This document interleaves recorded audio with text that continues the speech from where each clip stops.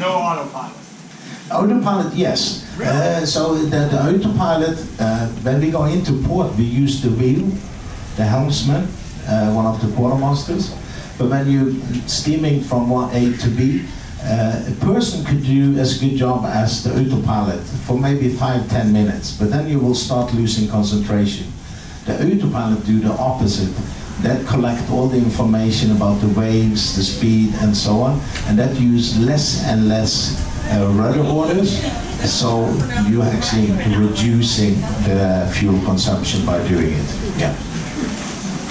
Okay. This question is related to the technology of the ship.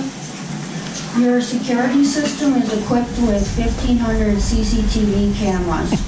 When photographers take pictures of the guests on board, facial recognition software is used to sort the photos. Has security ever had an instance where facial recognition software was used to sort through video footage, like, for instance, in the event of a robbery? First of all, I have now worked there for 26 years, and we haven't had robbery. We have had people that have had theft and so on, and we have gone back on the cameras, and we have found it, and we have, dealt with those people. And the cameras, the facial recognition is a program that they use, the photographers and their system. We don't have on the security system, we don't have facial recognition. But if any accidents, incidents happen around the ship, then we can go back and we can track them, where they've been and so on. So the only place we can track you is into your bathroom and your stateroom. So, one of the things that I really like with this ship, where we have a lot of cameras, is, for instance, we have teenagers. And teenagers, sometimes they have to be with their parents or in their stateroom by 1 o'clock. And on some of the other ships where we didn't have as good coverage, the parents waked up at 2 o'clock, the kids was not home yet, or 3 or whatever, and then we had to do announcement in the middle of the night. Here we usually find them, then we track them and we see where they went, and then we can knock on the door and say, go home to your mom and dad. And they don't become as famous as they used to do in the old days. You remember that, Jeffrey? Yeah. I have one more question. Yeah? During the all-access tour, the engine control room director, Leszek Smolinski, said that people have jumped overboard and that you had to add more CCTV cameras on the side of the ship, and that they'll soon be upgraded to detect motion of falling objects, but that right now the waves on the side of the ship triggers the motion detection. I was wondering how your crew is able to deal with a man overboard situation, considering you've had 4 instances in the past 2 years. Like, do you have a jail on board to detain the person, or are they like arrested and charged back at the port? So we haven't had 4. To my knowledge, we have only had 2 instances. One I was on board on, and that was a gentleman that was, he wanted to help our cleaners to clean the bathroom and so on, so the security guided him back to his stateroom, and the parents and so on took care of him, and then later in the night he went out again. He climbed through the railing up on top of the lifeboat and was sitting there. It was a beautiful night.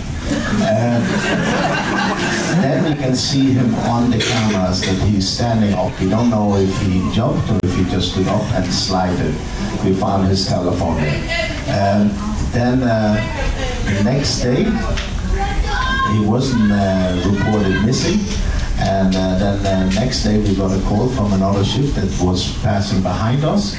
They had some guest that was out drinking coffee early in the morning. They heard him scream and they picked him up. It was a beautiful night. And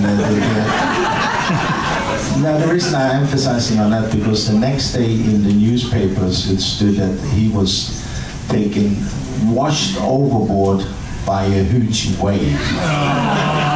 you know, that needs to be a huge trade-off to get to the right spot. So don't believe everything you hear in the news. So that's one part of it. When it comes to cameras, there is some system now that detects things on the side. The problem with it is, if you wave your hand, that gets detected. If you have a bird flying by, that gets detected. So there's so much getting detected. So when you have hundreds and hundreds of alarms, it doesn't do you merit. So we're waiting for a system that's going to be better, so we can actually say when there is somebody of a certain size and so on going overboard. But what we do is we have the cameras all around the ship, and those cameras will then, when we get that somebody is missing, we can track, see what took place, when it happened. So instead of maybe start searching at that time, we will have the time they went overboard, so we can steam to that position, start the search from that position. And then we're using our rescue boats, and if somebody is missing at sea, all the other ships in the area will help with the search as well. And then it will be reported to the local authorities, and normally they become the on-scene commander that organizing the search for the person. So there's no arrest or anything? If there is something happening that is not legally, then it will be an arrest.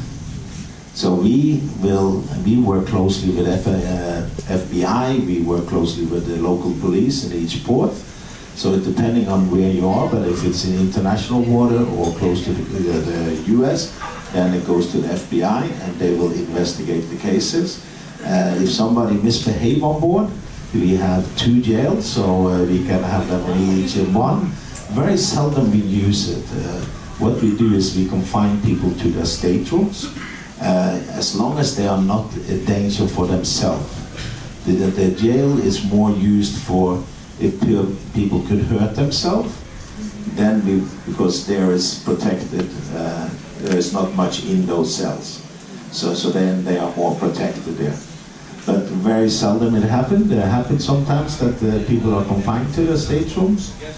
Depending on the severity, it always gets reported to the police and so on, but sometimes they have to leave the ship because we do not accept that one person or so ruin the vacation for a lot of other people. Yeah. Thank you. Please don't laugh at my question. It's going to be funny. I am new and you're going to probably laugh. But I have been on 5 cruises. I'd like to know why they're so tall. Why don't they go like that? Don't laugh. They're so tall up. How far down do they go? And what makes us stay in that upright position? That's not the truth. You are one of hundreds of people that have asked me the same question. And so, Oasis of the Seas is 30 feet below the water surface, 235 feet up in the air. But she's also 247 meters at the widest at the water surface. So we have very good stability. And when we build this ship, even if I live on deck number 12, my weight doesn't count that much because we have so much heavy on the lower part of the ship.